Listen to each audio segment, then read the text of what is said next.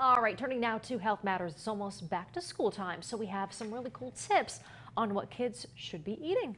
And Stephanie from Whole Health Nutrition is here to tell us more. All right. Good morning. So I see a lot of fruits and veggies. Oh, absolutely. You want to focus on being well-balanced. First, I just want to talk about how simple we can have a well-balanced snack with cheese and crackers. Love that. These are a whole grain cracker. They also are made of almonds too, so there's some nuts in there too. Oh, that's awesome. Yeah. But adding the veggies makes it well-balanced. Okay. Wonderful. And then I added some toothpicks here because kids love to pick up their food with toothpicks, whether it's the cheese or even just to get them to eat a tomato. I think I like that too. Yeah, absolutely. Very nice. And then also I have dips. Kids love dips. Okay. But if you give them the choice, like here I have a Greek yogurt dip that I made with combining one of my favorite dressings and plain Greek yogurt. About that one. So what kind of dressing? Yep. Okay. It's a cucumber ranch dressing. Cucumber ranch. Yep. Or hummus. Do they like hummus? Sometimes, but if you give them the choice, you know, they can choose either one or they don't have to dip. Yeah. But it's just an additional fun thing that you could do. Okay. Definitely. Okay.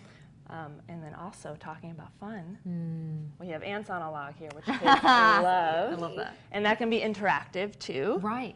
Yeah. And kids love to make their own snacks. I made these, of course, but kids love doing that. Exactly. Right, it's easy. Awesome. Yep. And then also it's well balanced too. Right. You have your protein, Okay. you have a fruit, and you have a veggie all in one fun snack. And the last thing I want to point out here, we have a bunch of to-go snacks To go. Okay. that you can easily add to anybody's lunchbox. Right. Just Throw 'em to in there. just to boost their energy and get some more protein with some little jerkies, a little thing of trail mix. I love using these. Okay. Ooh. And those are always, kids always like those. Oh, absolutely. Right? I mean, it's delicious. Drinkable yogurt. I mean, I like drinkable Like yogurt. all of that tastes good. Yeah. Right. And it's good for you. So Right. Okay. you can't Focusing go on wrong. on getting protein into their diet because that's Okay. one thing that's usually lacking. The hardest part, right? Yeah. Another question, how do you get them to eat something they don't particularly like but is good for them? So Change their palate, basically. one thing that I do a lot is I explain to them why this food is healthy for them in their bodies and it can help them grow. And especially if they do activities, any sports, I explain to them that this can help them in fueling for that activity.